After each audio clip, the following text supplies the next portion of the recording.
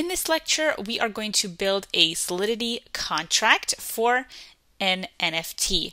You could build this initially on Remix, the online Solidity editor, and compile it to test it out, or you can build it directly immediately in your project if you know that the contract is pre-tested. Inside of our contracts folder, let's create a new file. We will call this mynft.solidity. Here, first we are going to specify the license, SPDX license identifier, and let's use MIT license. Then we'll specify our Solidity version, such as 0.8.0, and you have to make sure that your Solidity version matches up with your Solidity compiler. So in this case we have 0.8.10, so that is the one we can use. If you want to use a different version of Solidity, make sure that you put that here and make sure that your Solidity compiler matches up with that. And also note that sometimes the language changes can have breaking changes, so be careful about what version you're using, because the language can change and then you have to change a lot of your code if you want to upgrade, for example, from Solidity 0.1 to Solidity 0.9. Then here I am going to import our first standard from OpenZeppelin /contracts/token/ERC721 extensions of ERC721 URI storage.solidity. So this is the template we are going to use for our contract. ERC721 is a standard for building an NFT. It's like a template or a blueprint. There are other blueprints for NFTs, but this is the most widely recognized one currently.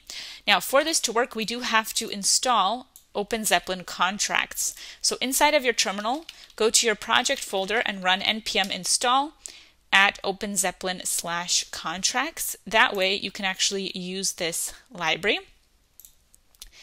And here, just give this a moment to update, and we will have OpenZeppelin working. OpenZeppelin will also be added to your node modules. Let me just close this and reopen it. Okay, now it works.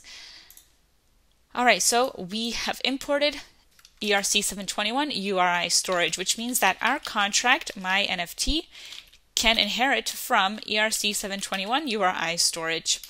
Now make sure that the name of your contract matches the name of your file in order to keep consistent and to avoid problems later down. As well as being ERC721 URI storage, I'm also going to make this ownable so someone can own the contract. I'm going to import from OpenZeppelin/contract/access the ownable.solidity file. And you can actually see all of these files just by going into the node modules folder and then going into this exact location. Now currently we have an error because we haven't implemented all the requirements for this contract. One more requirement we need before we start building out the body of the contract is going to be from OpenZeppelin contracts and utils, and I need to add the counters.solidity as well. Inside of the contract, we are going to be using counters for counters.counter, and we're going to define a private field, token IDs, so that way we can keep track of the IDs for our tokens. Then we're going to set the contract name and the contract symbol. So I'm going to have a constructor ERC721 with my name. We can call this my NFT contract, and then we can have our symbol like my NFT contract. And we need the body of the constructor. So here we've just set up the constructor for the ERC721 parent of this contract. Next, we need several functions. Firstly, to get the current supply of tokens. So I'll make a function called total supply, which is public view, and it will return a uint 256.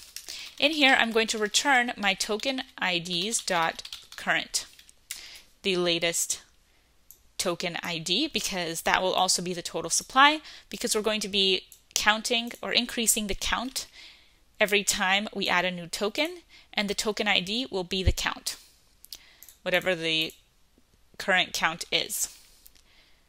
In order to connect to OpenSea, we're also going to build a function called contract URI, which we are going to pass in a string. And in here, we're going to return our JSON data to the contract. So JSON link to contract, and we'll add that in later. We can just leave it like this for now, because in order to get this JSON data, we have to generate the JSON data, and we'll be doing that shortly.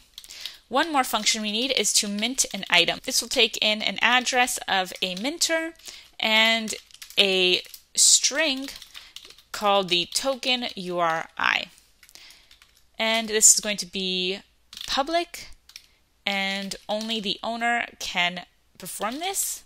Only the owner can mint, and it is going to return a uint 256.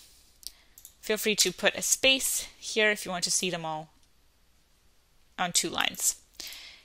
In order to mint an item, we need to get our token IDs and increment them. So that's why we had to implement the counter.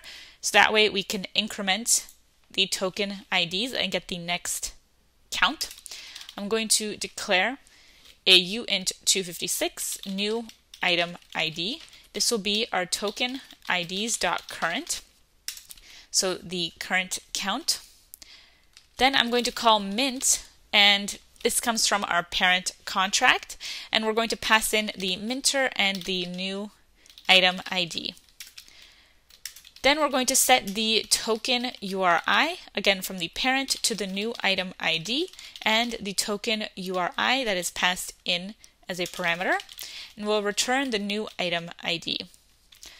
All right, and that is the setup for our Solidity smart contract for our NFT. So we built out a very basic NFT in this example. If you liked this video, then go to training.mammothinteractive.com. We have tons more content on blockchain, web development, machine learning, and much more. We also have a membership for just $19 a month, where you can get access to our 372 course bundle and counting.